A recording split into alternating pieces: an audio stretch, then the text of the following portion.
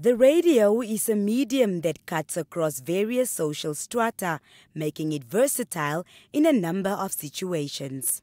Mode of communications goes down in emergencies. When access to the internet is blocked and phone lines are cut off, radio is always there.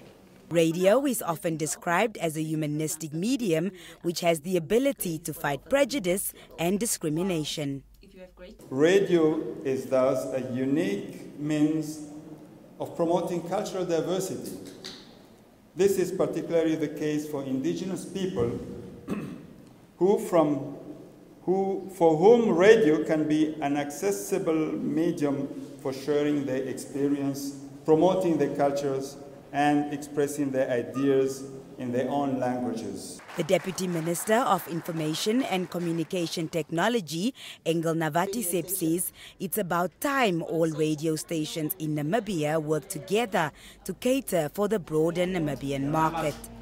Call on the radio broadcasting community, including commercial radio stations, the public broadcaster, NBC, and community radios to work together to further explore practical ways in which greater diversity can be achieved.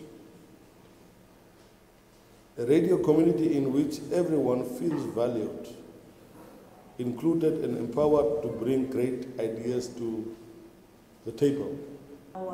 The World Radio Day celebrations took place at the College of the Arts in Katutura and included various forms of entertainment before ending with a panel discussion about radio and diversity.